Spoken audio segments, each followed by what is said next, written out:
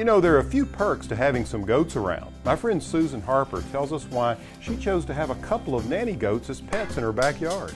Well, I've really only been in goats, as you say, a couple of years. Martha Stewart and Julia Childs are their names, and they are both French Alpine Goats. And I asked the guys at the local feed store if they knew of someone who had milk goats, and they hooked me up with this woman who had one goat. She was so nice. She let me come out. She taught me how to milk. I'm a pretty good milker at this stage because I've been doing it for a couple of years, so I'm pretty fast. This barn used to be the shed for storing all our yard tools, and so we just converted it. Actually, the fencing was left over from when we had a bird dog in the backyard. We added a couple of extra panels to it and just kind of threw it together, and it worked out perfectly. It's about the right size for two goats. My husband built my hay feeder down there and my milking stand. It didn't cost me much to get started.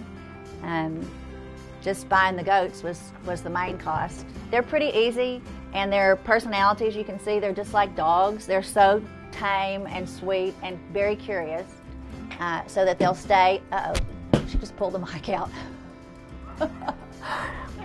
Martha, it is a bit of a responsibility, because if you want to go out of town, you have to find someone to milk for you.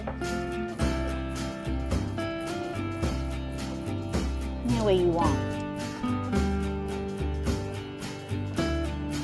I milk once a day, and it has to be done, of course, every single day, because it's not good for the goat, you know, to go more than 24 hours with a bag full of milk.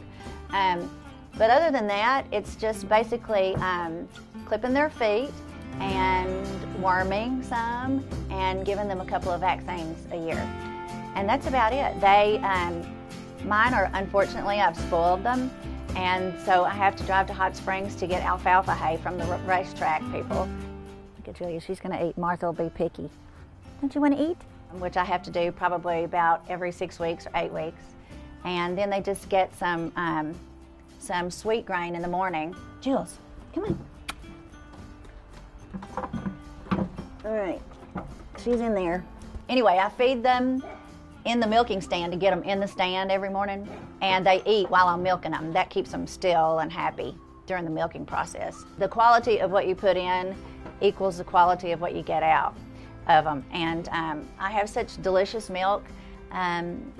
I think that is all due to the fact that they are really well loved and very well taken care of, and that I feed them quality stuff. Gosh, it's been so much fun for me.